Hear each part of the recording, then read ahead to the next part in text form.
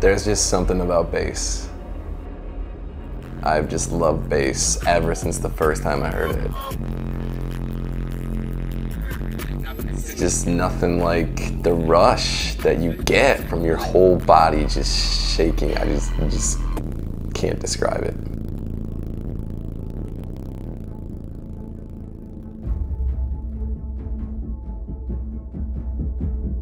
So it all started, I was driving in my car, playing my bass like usual, and I could start to smell something heating up.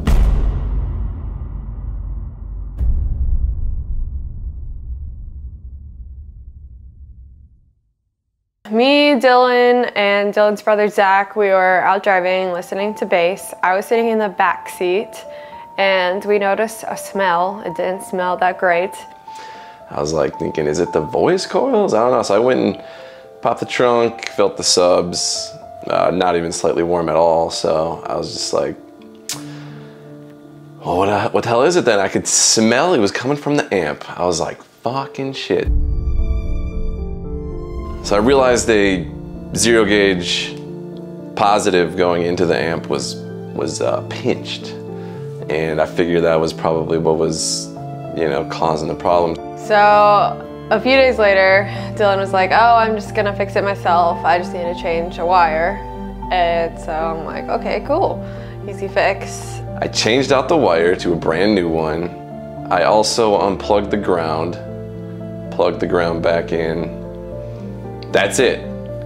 And I turned the car on and the subs are going boom, boom, boom, boom, boom, boom. Super, super loud.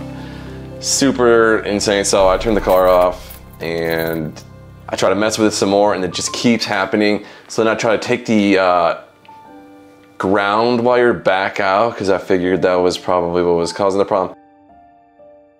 Then the nut for the amp gets stuck. And I've had problems with this nut like before. I've had problems with this amp before. That nut got stripped in the past. I had a friend actually like tap it out and put a new hole in, which is super cool, but now it's stuck again, so I'm trying to get it open and it strips again because it was so stuck in there. It was insane. And I get a text from him and he's like freaking out. I'm like, oh God. I had no idea what to do. I took it to a shop. They ended up telling me to ship it to Rockford to get it fixed, and you know, honestly, they're right. That amp is just busted. The shop told Dylan that he should send the amp back to the manufacturer, and Dylan was like, nah, I'm gonna do something different. I bought a Scar 4500. Dylan found a sweet deal on an amp that wasn't like the top quality amp that he had. It was a Korean manufacturer, which is cool because Car's Korean, so hey, it's gonna be like the perfect match, right? I know, quite different than the Rockford Fosgate T2500 BDCP, but I bought the Rockford originally because I was just like trying to have the top end level shit, and now it didn't work out for me, and it's insanely expensive. A brand new one is like $1,300. I bought mine used and it didn't come in the best shape. So I'm not buying something used again, and I am not spending $1,300 for 3,000 watts. So I went with Scar. Honestly, I'm excited, but I'm also kind of... Now, after I bought it, I saw the JP series. I don't know, I kind of wish I would have went with that, his Korean amp line, but oh well.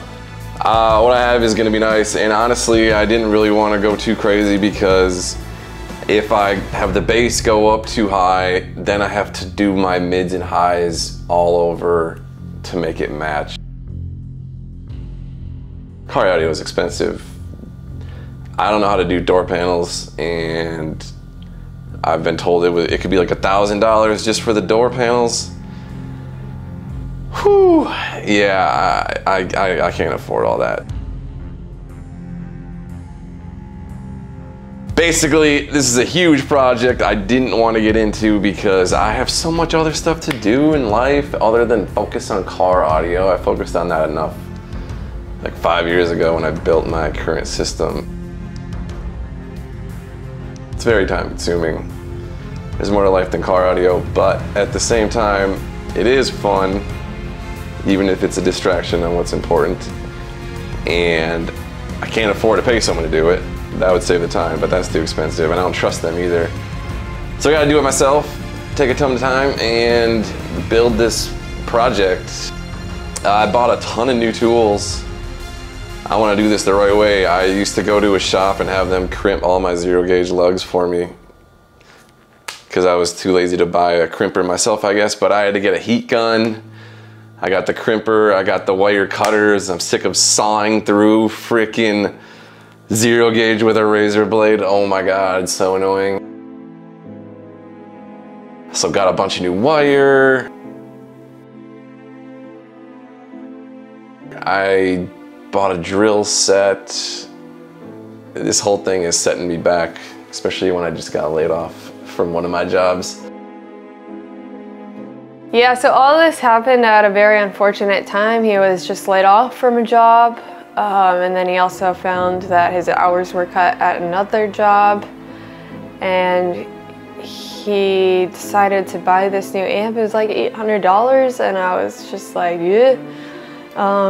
Do you really think you should be spending money on that right now? Like, rent's coming up, you don't know when you're gonna find another videography job.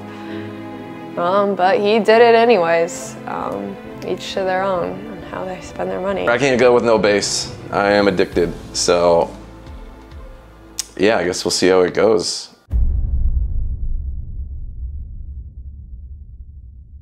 So first I took all my tools, grabbed my amp, and I put it all in my car, and I drove to a random parking lot because I am not gonna work on my car in my own apartment parking lot. I do not want my neighbors to know what I got in my trunk.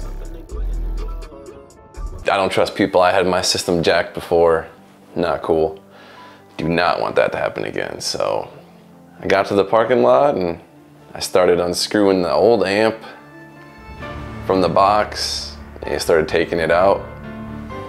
And there was so much messy nastiness underneath there. So I had to clean that, grab the new amp, put it in the spot, realized I had to move my mids and highs amps because they were not going to give the big new Scar amp any room to breathe, so I had to move them.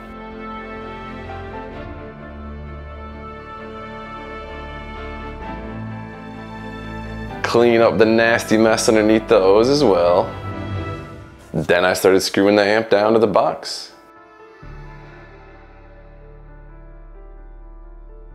It was going smooth till I realized I forgot something, had to go all the way back to my house and then back to the random parking lot.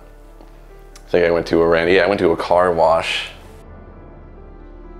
I mounted the amp to the box using some furniture, little like cushions to give yourself cushion between the legs of like your couch and your floor to not scratch your floor. Figured that could help stop vibrations on the amp. Everyone says don't mount your amp to your box, so because the vibrations, so let's hope this works. And then I was gonna put the new battery terminals that I got onto my battery in my trunk. And I unscrewed the bolt to go to my battery. And that's when I realized that my current lugs on all my zero gauge do not fit on the new terminal. So annoying. Oh my God, I literally just gave up right then and there on the night because I had a plan. So the next day I go to Home Depot, I buy a drill set or a bunch of drill bits to try to drill through the lugs that I currently had. I go out there, I put the drill bits in my drill, I start trying to drill into those lugs I got, and it did not work. I actually cut my finger doing it. I kind of didn't think it was gonna work, but I kind of thought it might. I had to try. I really didn't want to re-crimp all those 0 gauge lugs. It's just did not want to do it, but that's what I ended up having to do. I had to crimp a lot of lugs.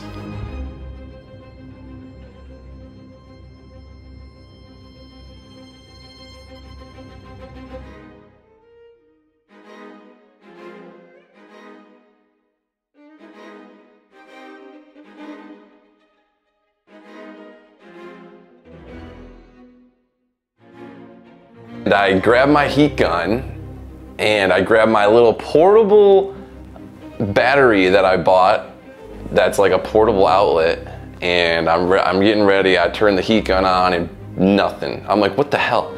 I knew my little portable battery was charged, but I don't know. I had to drive all the way home. Turns out the battery was charged. It just doesn't charge a heat gun. I tried it on some Christmas lights, worked fine. So then I had to grab a lighter, go back to my spot, and I start crimping them more, using a lighter to do the heat shrink. Did not want to do it that way, but that was my only choice. And it did work, kind of burnt some of them a little bit, but whatever, it worked. My wires going into my subs is like super old wire, and it got pinched behind the back seats. And yeah, so one thing that I'm happy about with this new amp is that the wire inputs are on the side. It makes so much more sense that way. I hate the way Rockford did it, like they put it on the long skinny side instead of the short side. So dumb in my opinion. So in my car, I could have moved the amp probably and then would have been maybe fine, but still the wires went between my back seat and the box, and that's how it all probably got messed up in the first place. So my sub wires got pinched just like that as well. So I had to take the subs out, which is an insanely difficult task in my car. Now I know a lot of the sound systems, it ain't easy for a lot of people, especially when they got like heavy 18-inch subs and they're trying to reach into some gigantic 4th order box or something. But still, it ain't easy doing what I do, because I mean, my box is like 100 pounds and I think the subs are 50 pounds each, so it's like 200 pounds.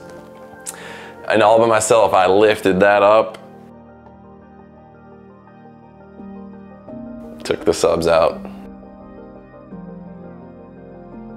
put new wire in. I just did 12 gauge again. I kind of wish now that I would have went bigger, because I didn't know I was gonna have to drill through my old holes in the box for the speaker wire for the new wire to go in. Did not know that. Just thought I'd make it easy and go with 12 gauge again since the holes were already there, but nope. I had to re-drill, so I should have probably just went with like 8 gauge to be safe in case of a possible upgrade in the future, but I didn't.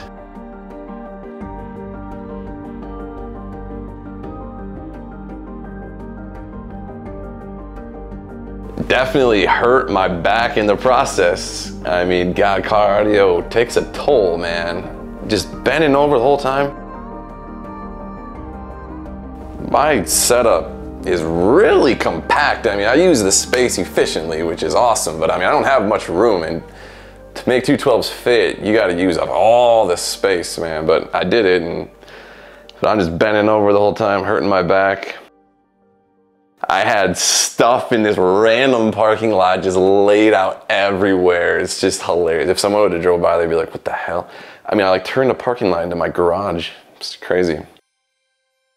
I'd clean it up and then go back to work and to my job and then go back the next day. Definitely need a garage someday. Like, I need a house with a garage so I don't have to deal with this ever again. I don't know how you people in apartments do it. People without a garage. I don't know if everyone who does car audio just owns a house. I don't know. That would be convenient though, for sure. So then I went back the next day It's like noon. I'm tired. I worked late. Ain't really feeling it today, but let's get it going. Should finish it probably today. At least get the base going. Start working on doing more lugs for my zero gauge wire because I got a lot.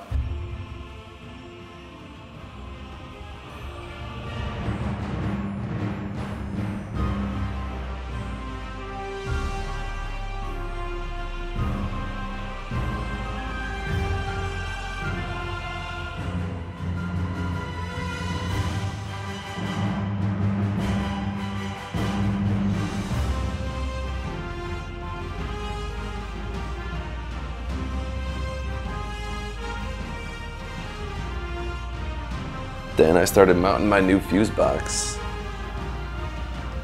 In the past, I just used a couple individual fuse holders and was so glad to finally make it look nice with one solid fuse box. So many times during the whole thing, I had to move my car because the shade was moving and I did not want to get burnt out there, so I'd have to move, find a new shaded spot.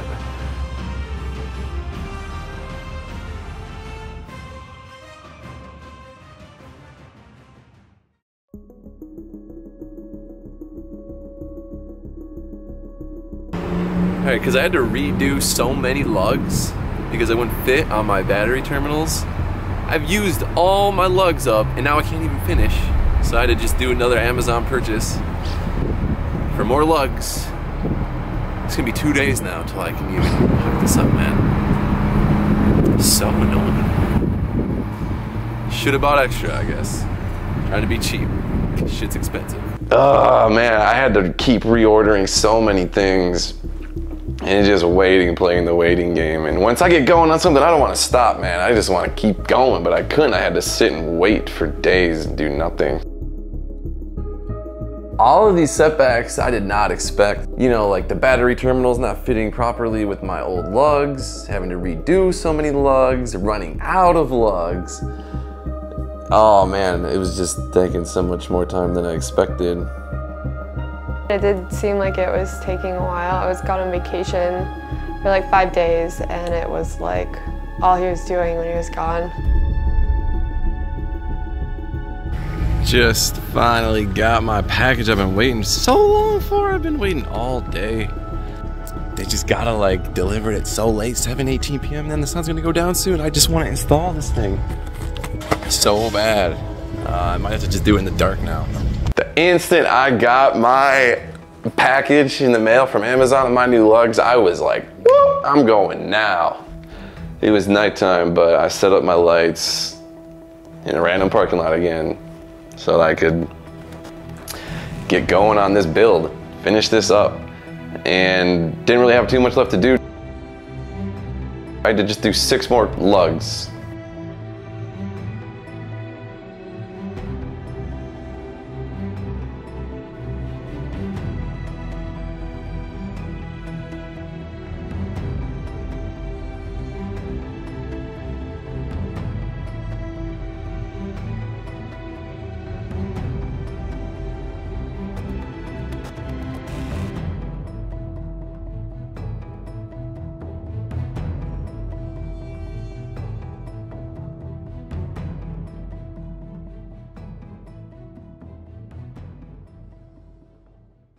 I plugged all the wires in except the sub speaker wire. All right, I got the power and the ground and the remote, and the RCA is hooked up. I am going to start the car. I am nervous. Oh. Oh.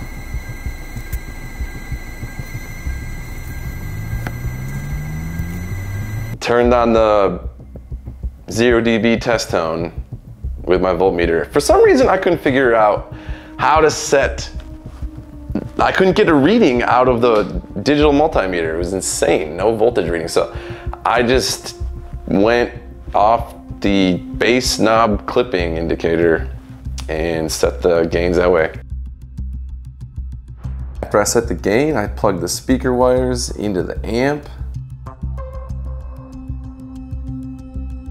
I'm about to turn it up for the first time. and got in my car and turned it on.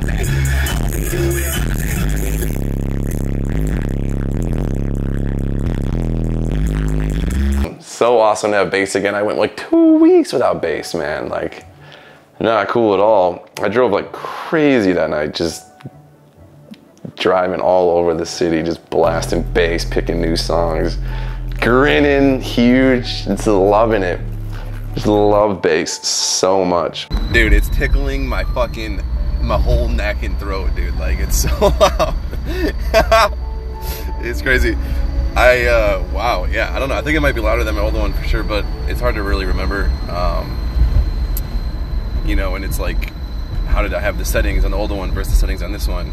But this bass knob is not showing any clipping, and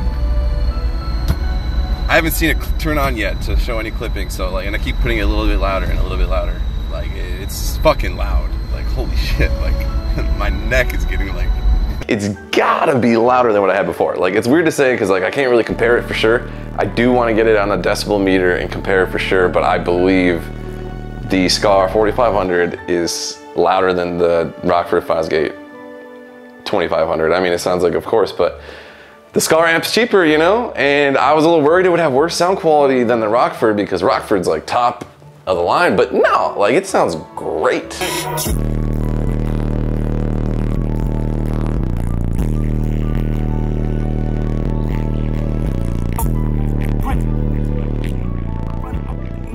So when I first heard the new amp, I was like, yep, there's that feeling again, there's that bass. I was definitely impressed. It was definitely loud.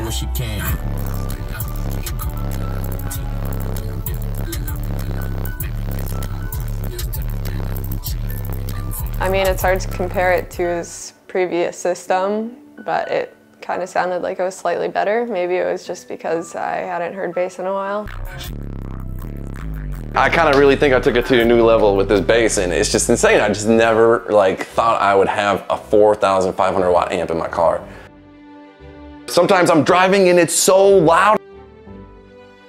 I just never thought I would have something like this, and it's kind of hilarious how this all happened. Like, I literally had like a horrible setback occur. Just my amp just fell apart. Huge bummer. And now I have something better. I mean, I am set back a lot money-wise, but I love it.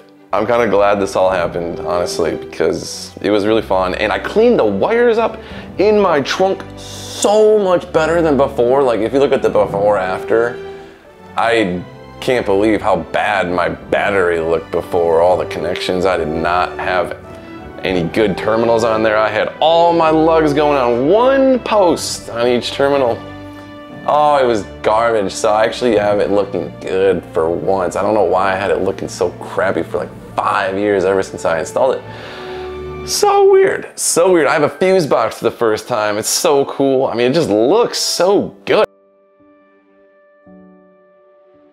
So my system is looking better than ever. It's sounding better than ever. Gotta say, super happy with everything. And I would say it was a success.